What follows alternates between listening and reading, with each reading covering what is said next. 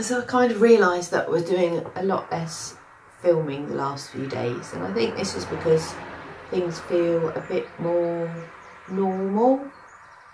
It's kind of like this, yeah, kind of settling into a new normality.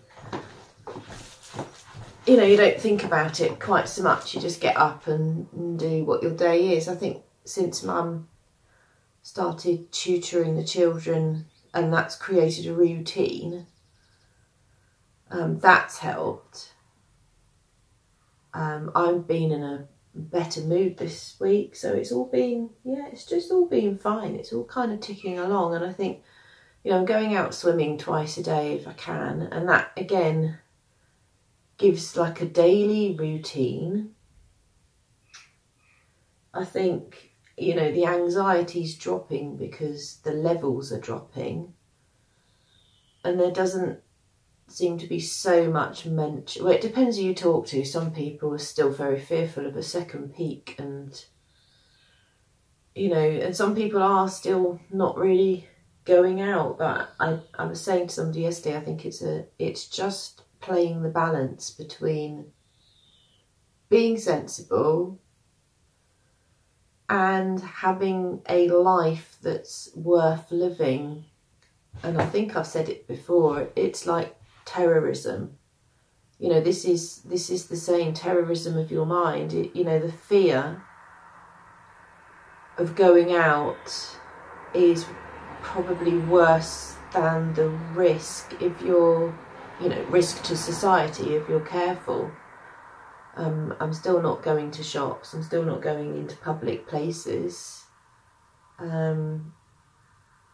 You know, I am going out and I'm meeting lots of people, but I am doing a 2 metre distance at least, majority of the time. So, you know, I think, well, your risk has got to be low, and actually there's not as much of it around at the moment anyway. But, you know, I suppose that's the reason not to get complacent. I can't remember if I said about when I went to Tesco's to fill up and I was the only one wearing gloves and nobody else was wearing gloves, and that kind of reassures me in some ways that,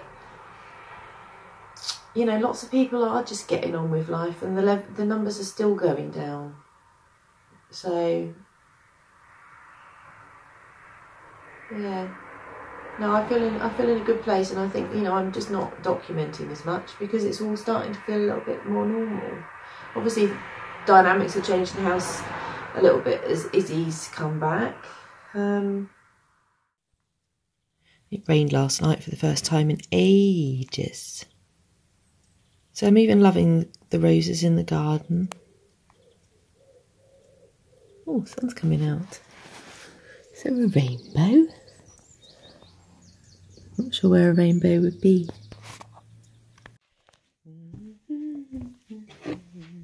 Actually, I might keep that up here.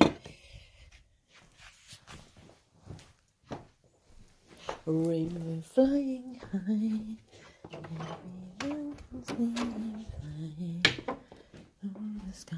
Look, it's tidy. Tidy, clean. Even the children helped out a little bit. Hello? Are you waiting for Daddy? Who's in here? Who's in here? Shall we peek? Who is it? How surprising, it's Benji up playing Switch.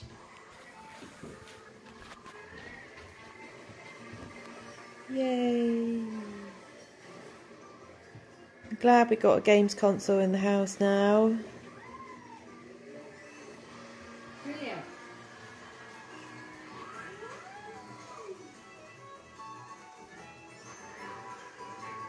So far I'm second in the Grand Prix. Going to have to limit time play.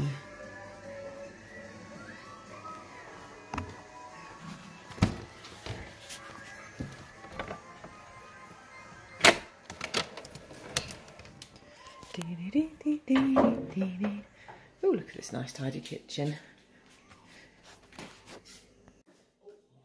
Nice smells out there, 'cause it's rain. Oh, she likes sniffing when it's been raining. Yeah. And it's nice and sunny now. The sun's come out. Now, I need a little jacket on or not, Will. If it's warm and it rains, it doesn't really matter if you get wet, does it? Other dogs.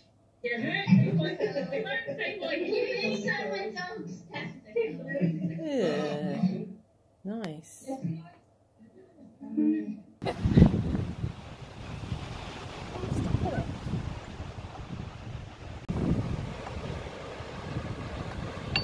a bit of blue time.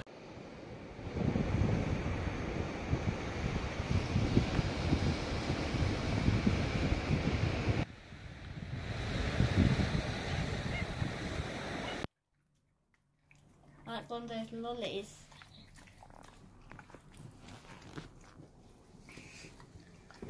He's dead! He's dead! Oh no! I'm dead! Take this party colour off. It was your party ages ago.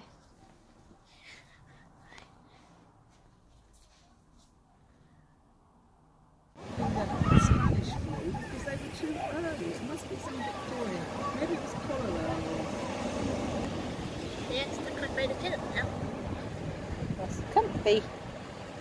Sunglasses.